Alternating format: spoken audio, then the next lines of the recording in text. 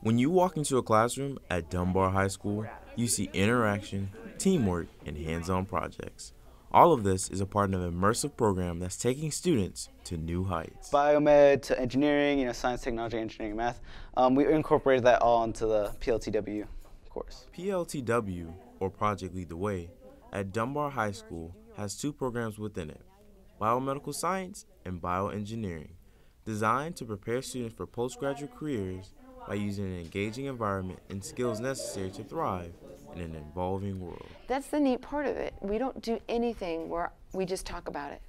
If we talk about it, we're doing something with it. Project Lead the Way offers students hands-on experiences.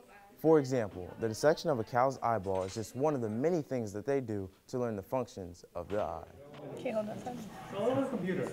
Project Lead the Way is unlike any other biology class. It's more hands-on and practical to the real world. The program has been around for the last 4 years, graduating with about 100 students prepared to succeed in the global economy. This allows you to see, say you want to be a nurse, or you want to be a doctor, or you want to be a physical therapist, and this is going to let you know whether the curriculum that is coming up ahead is what you really want to do. Plus, the other thing that's happened a lot is that my kids, when they get there, they're like, this is easy, I already know this, I already know that, I already know this. So where everyone else is struggling to understand the concept, you've got that done. The weed out classes, you're not a plant. Project Lead the Way at Dunbar High School is leading students not only on the right path, but also to the right career choice. And bam.